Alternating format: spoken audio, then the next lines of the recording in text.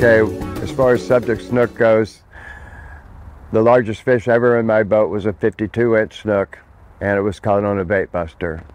The second largest fish was a 51-inch snook. It was caught on a baitbuster.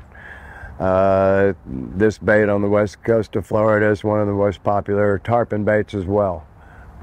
It's got a very big gap in the hook, but it's also hollow, so I've got full gap exposure without tearing on plastic. Therefore, on the hook set, you've got full hook exposure on your hook set. So your hook set is excellent, and it allows you to get, with the big gap, you can catch a big fish with it.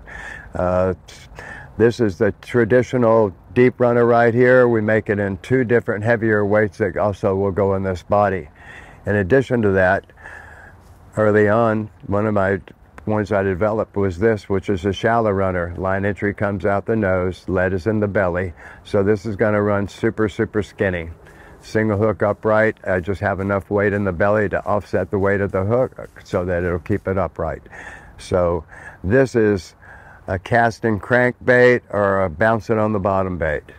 This here is more of a surface bait, fishing under mangroves, that sort of thing, fishing open water, keeping it up in a shallower water column, sweeping it in a current, as I've discussed before.